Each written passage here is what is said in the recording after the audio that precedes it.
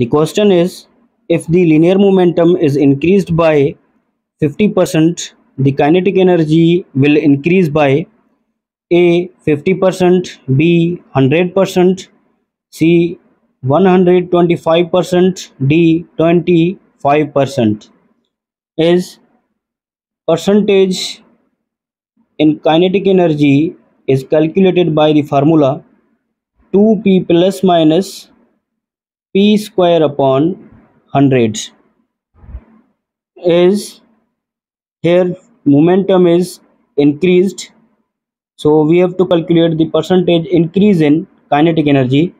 So in this condition, this formula will be percentage in kinetic energy will be equal to 2p plus p square upon 100.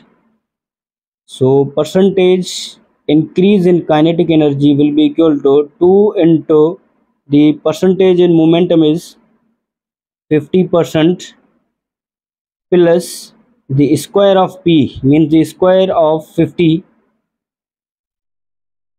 into percent upon 100. So percentage increase in kinetic energy will be equal to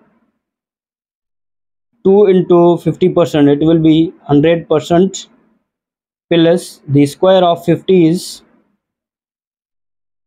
2500 into percent divided by 100. So this 0 will be get cancelled with this 0, and this 0 will be get cancelled with this 0.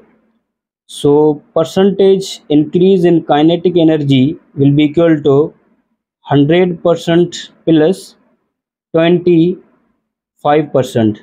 So percentage increase in kinetic energy will be obtained as 100% plus 25%, it will be 125%. So the correct option will be C 125%.